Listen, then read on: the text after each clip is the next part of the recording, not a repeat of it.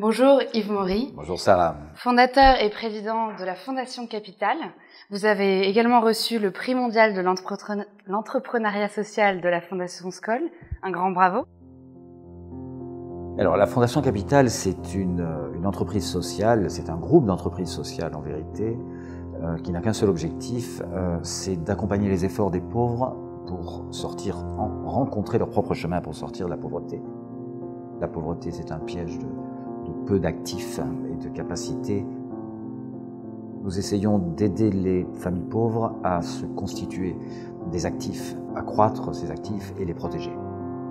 La Fondation Capital a pour vocation de bénéficier à des millions de familles pauvres et non pas des dizaines de milliers. La seule manière d'intervention que nous avons développée, c'est de travailler avec les gouvernements pour les aider à perfectionner leur politique publique inclusive. Alors, en particulier, nous pensons que les actifs les plus importants pour les pauvres, ce sont les actifs financiers, parce que les actifs financiers sont facilement retransformables dans d'autres catégories d'actifs productifs, éducation, santé, etc. Alors, est-ce que vous pouvez expliquer en quoi consiste votre engagement avec la campagne ?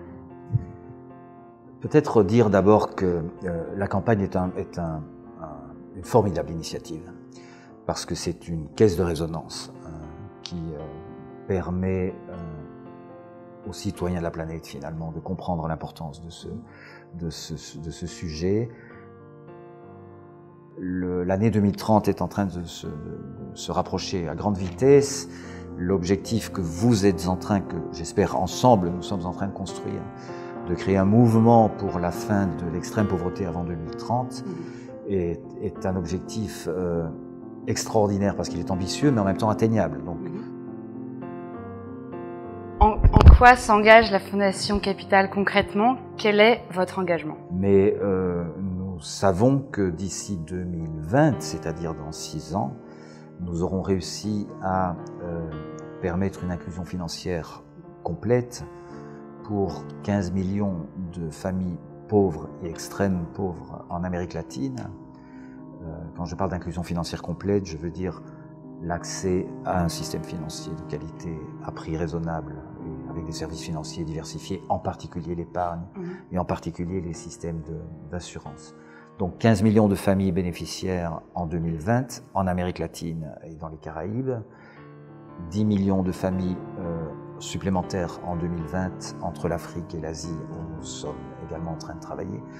Donc l'engagement de la Fondation Capital, c'est d'avoir permis, en travaillant avec des gouvernements nationaux, avec des partenaires très solides, nous aurons donc permis l'accès à 25 millions de familles dans le monde aux services financiers. Et nous pensons que c'est absolument fondamental, c'est une pièce fondamentale pour l'accès à la sortie de la pauvreté. Nous vous remercions parce que cela correspond exactement au but de la campagne qui est d'aider 100 millions de familles à sortir de la pauvreté extrême. Pourriez-vous dire à d'autres organisations pourquoi elles devraient s'engager avec nous ? Rejoignez-nous, voilà, ça c'est le premier message, bien sûr. Il est impossible de remplir nos objectifs, les objectifs de la campagne, nos propres objectifs, si nous ne travaillons pas en partenariat étroit avec d'autres.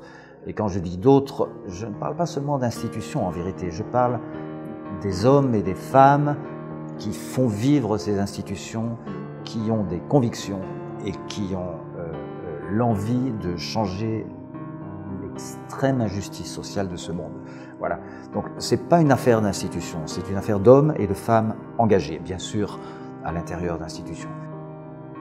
Et qui doivent venir de différents secteurs, pas seulement du secteur de la microfinance ou de la banque, mais aussi du secteur des droits humains. Nous avons besoin de l'aide d'institutions publiques et privées qui viennent du secteur de la protection sociale. Nous avons besoin des gouvernements nationaux.